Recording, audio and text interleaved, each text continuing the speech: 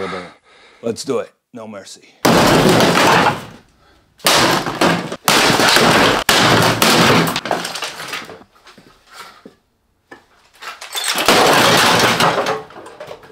What you guys see here is a cold climate heat pump that's capable of efficiently heating your home down to minus 22 degrees or minus 30 degrees Celsius. And in the summer months, it's a highly efficient air conditioner. So it heats and cools. I want to clarify that we have nothing against gas furnaces or oil burners.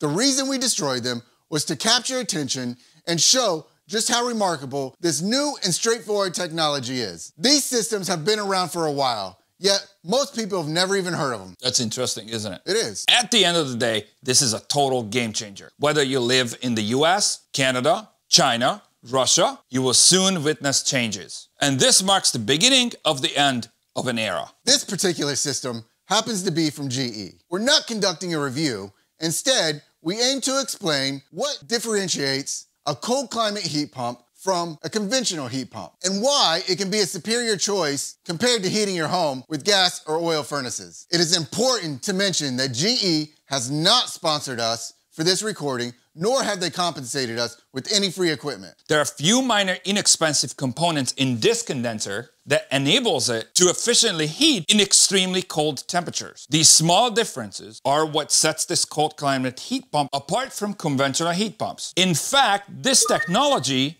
was invented in the 1970s, and it's astonishing what took 50 years to come up with it. It almost feels as though innovation has stalled. They've sold millions of gas and oil furnaces since the 1970s, yet no one thought to develop this technology until now. Now, if you happen to know the answer, leave it in the comments below. We probably have a clue, right? Yeah. Yeah.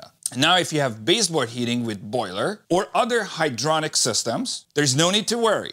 Other options are available. There are hydronic cold climate heat pump systems available that are compatible with those systems. For example, Arctic Heat Pumps specializes specifically in solutions for boilers. Those guys are impressive. The condenser is placed outside and transfers heat through the refrigerant lines into the boiler. So let's remove the covers, and we're gonna show you guys those minor components that makes it possible to handle such extreme cold temperatures. All right, so the covers are off. Let's get to it. So this is just like a conventional variable capacity heat pump. The components are identical except for the enhanced vapor injection parts, which I'm about to show you how it works right now. The liquid refrigerant leaves your condenser, which is your indoor coil, and travels through this first expansion valve. It then sends a part gas, part liquid into this accumulator. I'm trying to show the accumulator. The camera's have a hard time seeing it. You think you can fit the pencil in? It's down there. That's where the accumulator is hiding. Yeah, right there. Okay? And then? The vapor rises to the top, and it sends it up into this solenoid valve. When the solenoid valve opens, it will send a warmer vapor back into this compressor.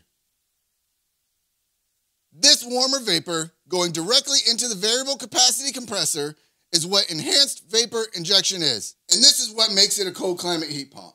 That's how simple that is. So it's basically recirculating warmer vapor back into the compressor to prevent premature icing. Correct. Yeah, unbelievable. It's super simple. Few components, recirculation, and that's it. That's how simple this is. Like, I don't understand what took 50 years to actually come up with this right now. As I mentioned before, it was invented in the 1970s. So we have some massive crankcase heaters here. This is much more massive that can withstand cold climates. Yeah. And inside here, you have heaters down here to prevent the ice from building up. And then that's it. And that's it. There's no more to it. Very simple. Now, this particular system is a ducted system.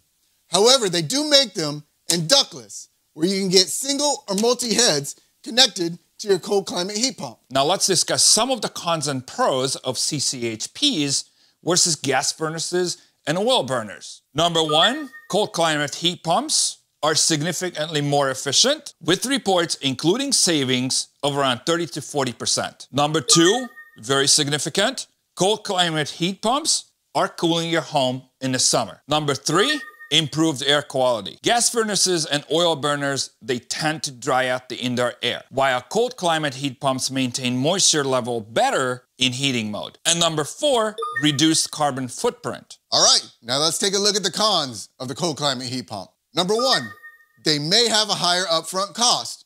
This depends on many factors. Number 2, cold climate heat pumps typically have a 5-year shorter lifespan than gas furnaces and oil burners. The typical lifespan of a cold climate heat pump is about 15 years. This is due to the fact that they're running all year in heating and in cooling. That's actually pretty impressive. Yeah. They basically run like all throughout the year. Yeah. Number 3, they will lose some capacity in extreme cold temperatures. Lastly, here are some additional brands that have developed cold climate heat pumps. Lennox has risen to the Department of Energy's Cold Climate Heat Pumps Challenge and is recognized the first to meet it. Their models will be available in stores very shortly. As far as I know, they're waiting for AHRI approvals. Train is a little slow. They announced that the model will be available in 2026, which is next year. I want to mention Mitsubishi, as they've been selling cold climate heat pumps for quite some time now, yet many people are unaware of it. It's actually interesting that not a lot of people heard of Mitsubishi Hyperheat.